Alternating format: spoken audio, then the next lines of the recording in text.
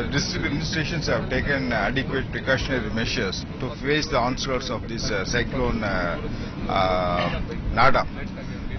We have identified and we have strengthened that 41 cyclone relief centers and multi-purpose evacuation centers.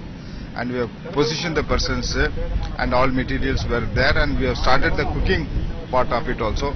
So yesterday around afternoon and night hours, more than some 2,200 people have taken food from the cyclone shelters and multi-purpose centers. We have adequate stock of milk also. Around 7,000 liters of milk is there, 1.5 metric tons of milk powder is there, and the entire machinery, NDRF team have already arrived, and they have also did the recce also in Chidambaram and Cuddalore areas.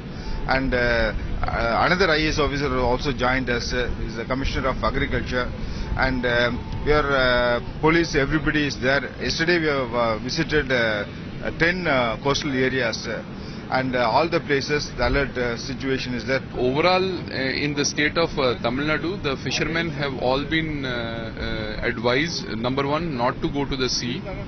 Number two, not only to put their boats on the shore, but to actually pull the boats well inside for the safety purpose, tie the boats with ropes, and also ensure that the nets are also properly placed, because in such sort of